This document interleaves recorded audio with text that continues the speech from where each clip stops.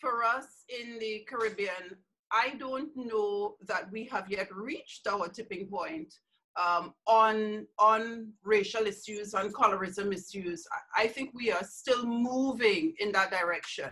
The United States is at a different place in its history, both in terms of militarized response to Blackness and to criminality. And so they've gotten there first. But I certainly think we are on that road. I want to jump in there. That's interesting. That is an interesting take because, you know, I actually see the legislative dehumanizing of Blacks in America and the systemic and institutionalized racism that is being experienced in America. I do feel it's not as if we're on the same trajectory. I feel that we are on a different trajectory in terms of the experience of racism. And just bear with me on this point, because obviously we have a lot of racial prejudice. And obviously with what happened with George Floyd, we saw this uprising all over the world, but we also experienced, and I know this is probably a lot of where you're coming from, in Trinidad and Tobago, some of the most vile commentary coming out that was racist in Trinidad and Tobago. But what the point I'm trying to make is, I really do, my perspective is I'm not seeing us on the same trajectory.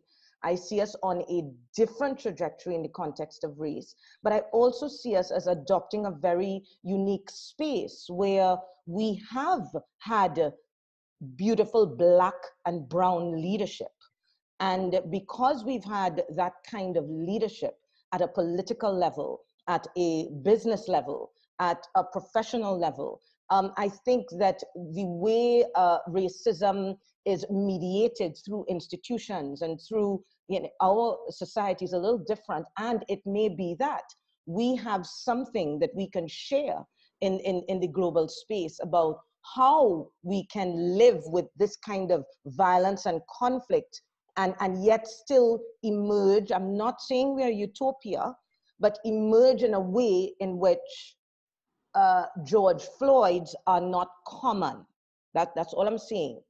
George Floyd under the foot of a white person is not common. The police brutality issue. So yeah. So that's what I want to throw out to you. Issues to unpack there. When I say trajectory, we may not be traveling at the same speed, but I feel in terms of a disaffection among the Black community, we are in the same direction. Now, we are not traveling the same speed because our history, although common, is very, very different. I mean, America had a legislative history of institutionalized racism up until the very recent past. I mean, there are people alive who were denied basic rights up until, you know, the 50s and so on. Coming post-slavery, Trinidad and Tobago and the rest of the Caribbean did not have that institutionalized, well, I shouldn't say institutionalized, but legislatively sanctioned racism. And so the responses are different because the recency is different. However, and yes, you are right, because we are predominantly Black and brown society, our leadership, our political leadership, our legislative leadership, our judicial leadership has largely been pulled from the Black and brown class. But there is a view that has taken hold in this society that, notwithstanding the numbers of Black and brown, and notwithstanding the overt presentation of political power, legislative power, and so on, numerical power, that in fact true power resides elsewhere. It does not reside in the Black and brown community. Now, to what extent that is a myth as opposed to reality. That's a different conversation, but it is certainly a view that is widely held. Oh, The other that. thing in Trinidad, and this is in direct response to your comment about you know, seeing all these racist comments. Trinidad and Tobago does not fully grasp the what is seen to be an American issue. And you have large swathes of Black and brown people who do not see this as their issue.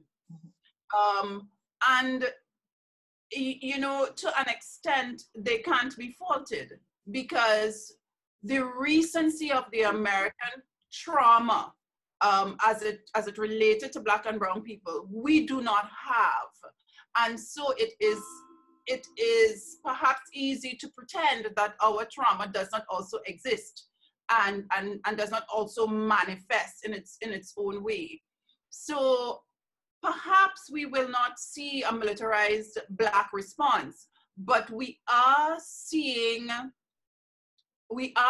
responses by a Black and brown community who feels that its legitimacy is a lie perpetuated for the benefit of others. We are seeing that, and where that goes depends a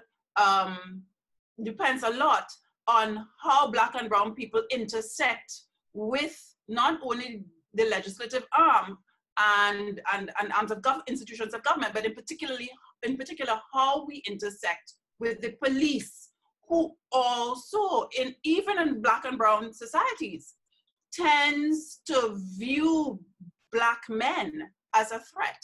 And I think that is a universal slavery legacy, that Black men are a threat, even in Black communities.